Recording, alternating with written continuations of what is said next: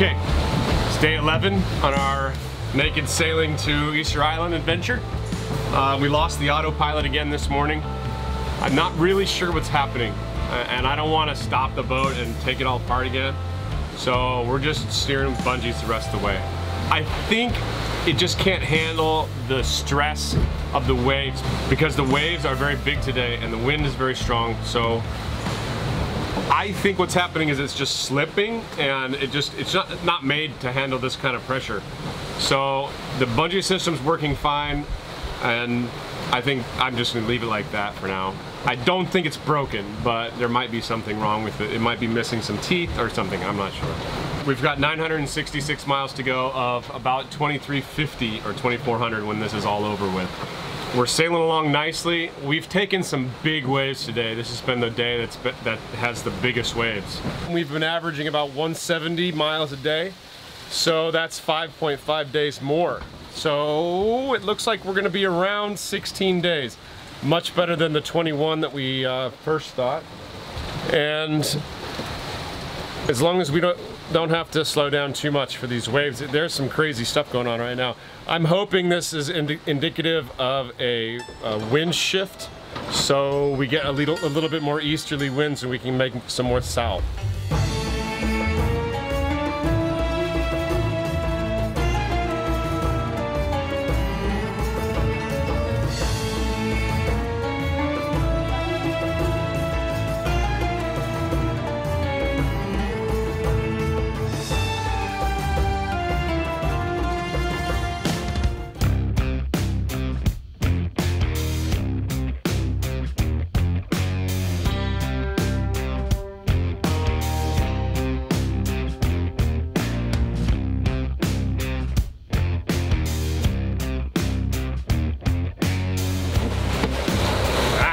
Who needs an autopilot? Not this guy! James is messing with the autopilot again. So the last days we have actually not been using it at all. It made a funny sound, I think 2 days ago. So we just set up the bungee cords again, and that's what we've been steering with to Easter Island. Right now the wind shifted to the east and we just can't get it right, so we can't get it to stay on course. So James is messing with the autopilot again, and it doesn't look too good. The plastic is getting brittle and it might just not be made for what we're doing. The seas have been pretty big the last days, 3 meters. James says 5, but I think it's, you know, more 3-meter waves. And yeah, the thing just is really flimsy. That's what the truth is. So we're just kind of sitting here right now as James is trying to repair the autopilot and save what can be saved. Can it be saved? It's not repairable. I thought I was able to fix it, but I fixed it and then it just ripped all the teeth off the belt. Off my new belt. That's my second one. That was my spare, so we're I don't know what else I can use. I don't know. I'm not gonna let it beat me, but man, it's just frustrating, dude. I'm sick of this thing. This is like the 10th time I've taken it apart, and then I spent 2 days fiberglassing it all, and we've been steering with fucking bungee cords. I'm super tired. It's been 2 weeks of this. All right, let's get it done. So after James fucked with the sails for 4 hours, got really pissed off, and me fucking with the sail for an hour, we're finally on the right track with the bungees, and we're moving pretty good now. And it's actually getting a little chilly now. As you can see, I'm wearing my sweater. James is wearing his sweater, and the coconut oil that we brought from Ecuador is actually solid now. So there's definitely a change in temperature here. We're really excited to see Easter Island, and I'm about ready to arrive. Yeah. The winds have been very variable for the since yesterday, really. it started with all the squalls coming through all day long, and today is the same way. We have to mess with the sheets a lot and adjust the sails. We dropped them just now, raised them back up. Yeah. 20 degrees south. 20 and a half. And we started off at like what, 5? 5, yeah. Something like that, 4 or 5. We've gone a long way. We've gone 1,800 miles now. We have about 600 left to go. A little less, 5 something. I think when we're done, as long as we get there without doing too much meandering, we'll have gone 2,350 to 2,400. So I'm gonna go outside now and show you the squalls. There's 3 different systems right now. One coming towards us, one just passed, and the other one, no clue what that one is doing. So you get an idea of what it looks like. Are you gonna sew the belt now or what? Yeah, so what I'm gonna do, this is the old autopilot belt, and it's just much better made. So I'm gonna take some of this stuff. If you guys haven't ever heard of this stuff, Tear-Aid, get it. It's really expensive. It's like $30 a roll, and you only get a little bit of it, but it is magic stuff. Magic. It'll fix your sails if it tears. So one of these, I'm just gonna cut off a little piece of one, and then fold it on itself and tape it back together. And then I'm gonna sew it back together, and then I'm gonna tape over that. That sounds like a good idea, James. It broke because the actual track that the belt goes around broke in half, and then it separated, and so it had a sharp edge that this caught on, and it just pulled until it cut it. So this is definitely cut. The other belt, after one day, after a few hours, ripped the little feet off of it because it was just poorly made. It's too bad that this one broke like that. Hopefully it'll stay together when I tape it. You're not giving up on the autopilot, huh? I'm gonna fix this. Every time I get really mad and I'm like, I fucking hate it, I wait for like an hour, and then I'm like, I think I can fix it. And I fixed it once. I fixed the track. The track's good now, but now that belt was crap. So I'm gonna try, man. I'm gonna keep trying. I don't have anything else to do. And I think this will work.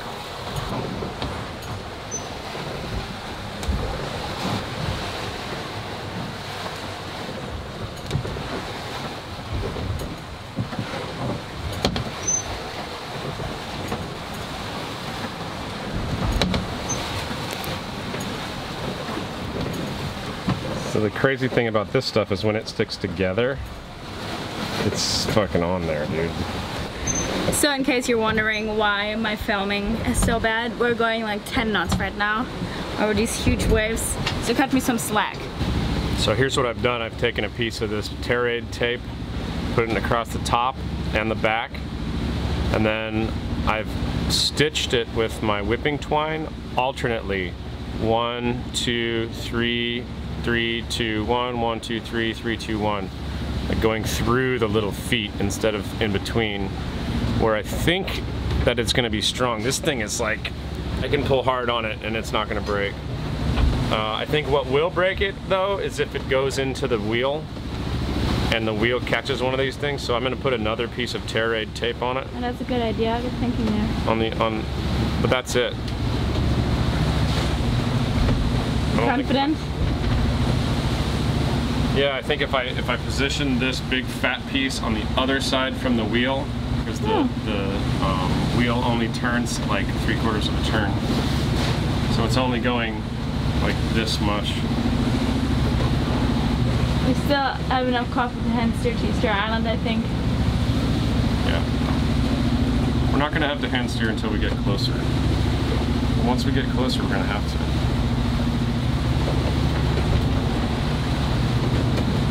The repairs I did are good. The track is now strong and it's not breaking, but now the belts are breaking. So that means that the autopilot's working too hard, I think. So you had it too tight here? Yeah, I might have had it too tight, I'm not sure. You see how when I turn it down, it tensions the belt a little bit? Yeah. So at a certain point, you can't slip it anymore. So when this one goes up, this one tensions the belt strongly on the here, and you can't, like I can't move it. when it goes down, I should be able to move this. Yeah, there you go. No. Yeah, I can't turn it to the right. Even fully untensioned, that's a problem. So it's binding right on these repairs, right where I repaired it. It needs to be perfect. I didn't make it perfect, I just made it pretty good. I can feel where it's binding it. Like right here, where it hasn't been repaired, it's going smoothly. And then right at a repair, it starts to bind a little bit. I'm gonna have to take this thing apart and sand it again, yeah. It's okay.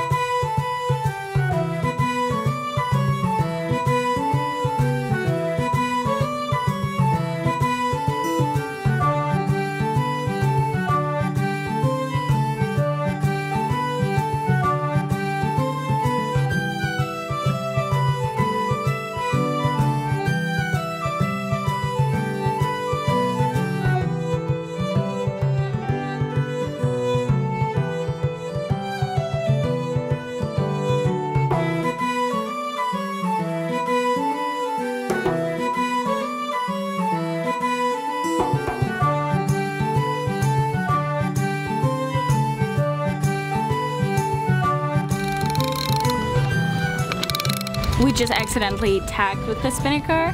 We're not horribly good at this, but we haven't given up yet, so we're gonna try one more time, but on the other side, on the other tack, and see whether that turns out better for us.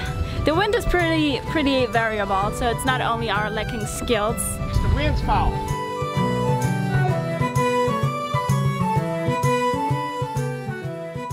This day especially turned out very well.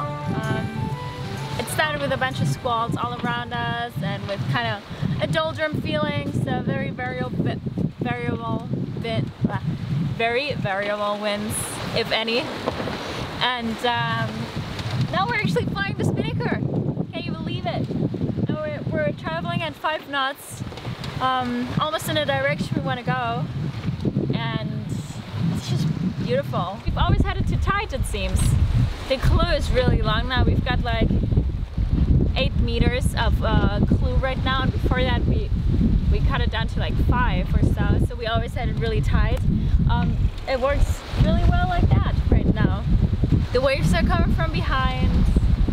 We're flying the spinnaker. It's so different than when we started the trip, where we were beating the whole time, and yeah, which was fun too. We're 400 miles from Easter Island right now, so we've gone already. I think last night we cracked 2,000 miles that we had gone. What a blissful afternoon on the open ocean. We're running out of produce too. Coconuts are still good. We got a bunch of coconuts. They're very good still. Some oranges and lime to avoid scurvy. Yep. That's it. How many knots of wind is this? Like 15? That's the nice thing about a catamaran. We've had really periods of really light wind the last 3 days, and we were still able to move.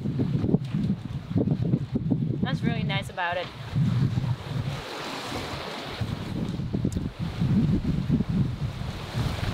So the passage has been great. We're 300 miles from Easter Island. We've gone over 2,000 miles. The biggest thing that broke was the autopilot, but we've been able to balance the boat, partly because it was designed well, partly because it was built well, and partly because we know what the hell we're doing. very, very small part, 5% of that part. It's been an interesting trip and very, very beautiful, very opening, but also very trying. We've done so many circles. The autopilot went out after day 3. It's day 14, and we've made it happen. We didn't turn around. I'm very proud of us for that.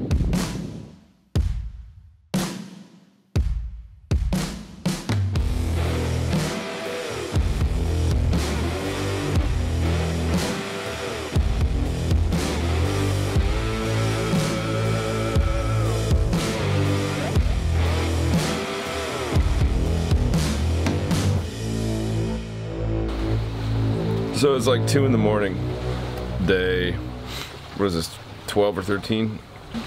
I was on watch and we just hit 10 knots like 10 minutes ago, and then we're smoking 8, 9, 8, 7 knots, and then just all of a sudden it died. And so usually when that happens, it makes me a little nervous because it means something's funky with the weather. And so I went and looked outside, and there's a black line of clouds, and that's not good. So I just triple reefed the, oh, here it comes. You hear it? I just triple reefed the main with Kimmy. I woke her up, we triple reefed, and now we just got hit by, that's probably 20 knots. Hopefully it's not gonna get over 30, but we're double reefed on the jib and triple reefed on the main. If this ever happens to you, you're moving along and the wind just dies. Reef. You hear that? It's like shaking the whole boat. This is a lot of wind. Wow, it's ripping. I'm gonna take this outside just so you can get an idea. There was 0 wind just 2 seconds ago.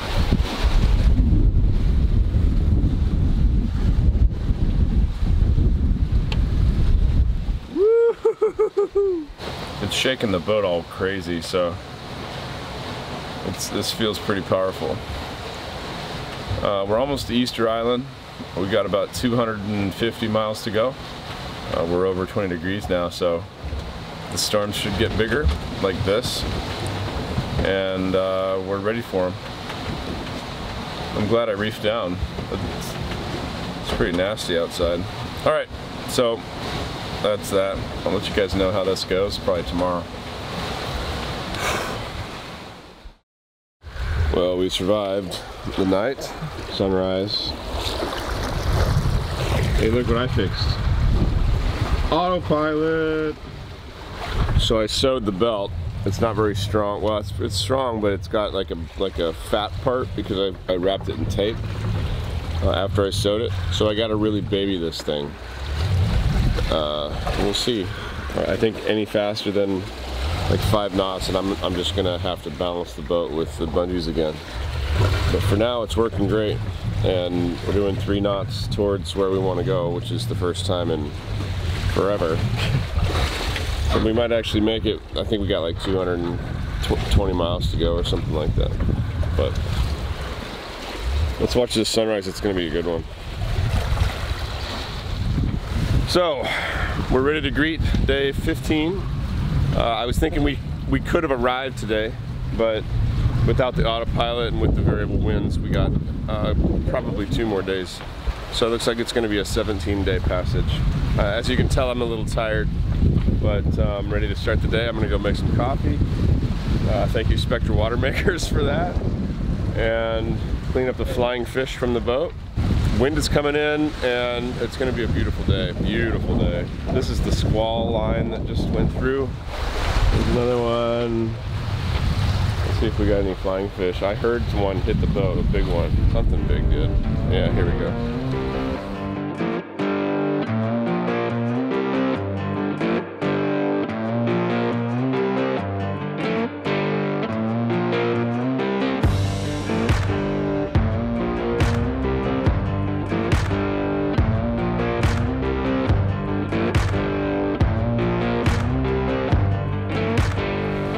Day 16, naked sailing to Easter Island, and the sun just came up,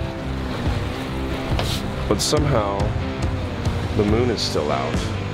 You should be asleep. I don't understand how you're still I don't sleep. I don't need sleep.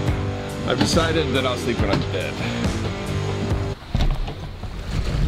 Okay, apparently James with the sails the whole night. It's hard to believe since we didn't make any progress. I think we drifted most of the time and he's just making us up. But I slept, so I can't prove anything. Our track looks like we've been heavily drunk, heavily under the influence. My shift hasn't been any good either. Got a little wind now, but it's coming and going and changing, and the sails are all over the place, especially the jib. Oh yeah, I dropped the main, that's why it's been so silent. I just threw the fishing line out. Not that I expect anything to bite, but just, you know, to show my goodwill. The autopilot is still broken, the bungees are still not working. We're not going in the direction we really want to go. We had enough of the whole sailing to Easter Island trip. We want to get there now, drink some beer, eat some burgers. We also don't have the possibility of motoring there because we're not close enough so that we would actually have the range to motor there, but we don't have an autopilot, so we would just make circles. It's worse than hand steering. At least if we were hand steering, if we had wind, what the f is going on? Oh, we just tacked, babe. Yeah, I'll pull it in. This is our track the last couple days. We've gone, there's only 147 miles to go, but you can see how we've gone all over the damn place. There's Easter Island, and we're just west of it, and we can't get there. Even though the wind's coming from the east. The wind's blowing this way. Let's go see what Kimmy's doing. Get the sail in, even though there's wind now.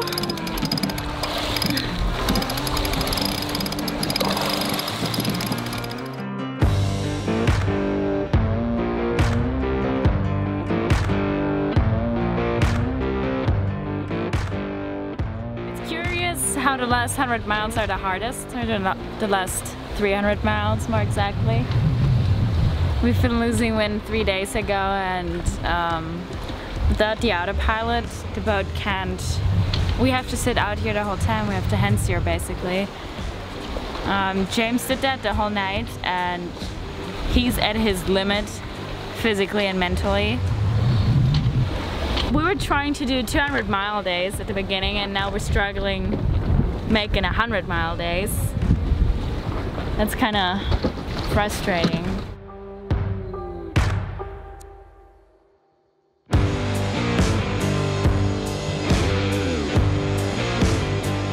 So we're 35 miles away now, 34, and we're headed straight for it, and we still can't see it. And we have a bet that whoever sees it first gets $100 to spend however they want on Easter Island. And we're like, every time we go up there, we're like, I see it! Just to f with each other. And yeah, we can't see anything. I remember when I was in LA, I could see Catalina Island most days, and that was like 36 miles away. I'm surprised that the visibility is that bad here. Or maybe it's just really a low island. I think that's the thing. It's just really, really low. Well, Catalina is not exactly a high island, is it? Pretty. It's got it's got a couple big peaks on it. I don't know. We should be able to see something. Look in the Polynesia guide. Maybe it says how high it is.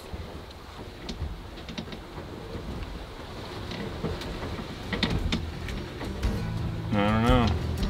Doesn't Does it say? Mm-hmm.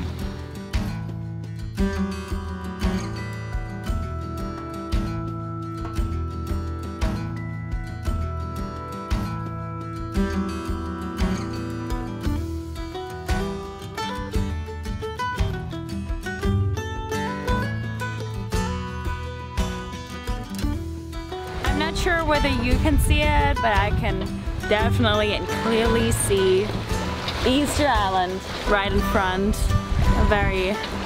What a feeling! What a feeling, baby! Wow, seeing land after all this time, it's intense. And the piece of land that we actually wanted to go to, most likely. You mentioned it's Pitcairn. I'm kind of sad it's over. We had all this work planned. Oh yeah, we're gonna make 5 episodes where we sail to Easter Island. We got tons of time and nothing else to do, right? Oh yeah, maybe we can even paint the deck underway. We're gonna make all these ridiculous plans, and what I did is I edited 3/4 of an episode. James finished it, and that's about it. I read a book too. I read a book too. And that's about it. We just had 2.5 weeks of laziness, and it was great. I was a little worried this long passage on this boat, but it held up perfectly, and I'm super excited to see Easter Island. I mean, get this, baby. It's like the most remote island on the planet. And we made it. We did it. We sailed there. Overall, amazing sail. The boat did awesome. Most days we could have had a little more wind, but apart from that, yeah, the last like 300 miles we were going really slow, but nothing major broke except the autopilot, and that added a lot of stress, but we were able to still balance the boat and not have to hand steer, so that was really, I didn't even know that was possible on a cat. now this is going to be the last night out to sea for about 3 weeks, I guess, or 4. Next adventure is Easter Island, obviously. Let's see how bad the anchorage is. We'll find that out tomorrow. James spliced the anchor chain to the anchor rod, or the other way around, however you want it. And we'll have to stay in Easter Island to get parts for the autopilot. So we'll take our sweet time exploring that incredible and magical, famous island in the middle of nowhere. I think we can get that part in 3 weeks for sure. Okay, so let's try that. I'd like to thank Luke, my rigger. Dude, thank you for the rigging. Thank you so much, Luke. That made me sleep well at night, and it got us all the way to Easter Island, and it's gonna do well for the rest of the world, man. I really appreciate it, buddy. Thank you very much. I thought about that a lot too. I was just looking at these, what are they called? These eyes here. Yeah, the dead eyes. That shit is sturdy. I feel really confident too in the upper part of the boat now. So check out Kraken while you get this. This is sponsored. This is sponsored. Here's Kraken's information. I also want to thank our patrons. Without you guys, we wouldn't be here. And we just sighted Easter Island after 18 days at sea, and I'm so elated right now that this is a crazy feeling. This is a first. I've never had this, and I'm super happy to be sharing with you. Yeah, me too. I'd like to thank my first mate for dealing with my bullshit. You were pretty good. You did it. That's so far. You did it, babe. You did it. I'm a little melancholic, to be honest, that our little naked sailing around the Pacific adventure is over for now. But we'll get enough of that in the future, I think. We got 1,200 miles to Pitcairn. Yeah. And then another 700 to Gambier. Get ready for some more sailing footage. Yeah, subscribe if you haven't yet at this point. We love you guys. Thanks for watching. Patreons, a cool video, like a whole summary of the last 2 weeks is coming up for you, hopefully tomorrow or as soon as we get internet. You haven't seen it yet. In the next few days, yeah. I'll show you in a second. I think we need a voiceover over that too, actually. Yeah. Thank you guys. How cool is this? You know what I'm not looking forward to? Putting on pants! That is the perfect ending.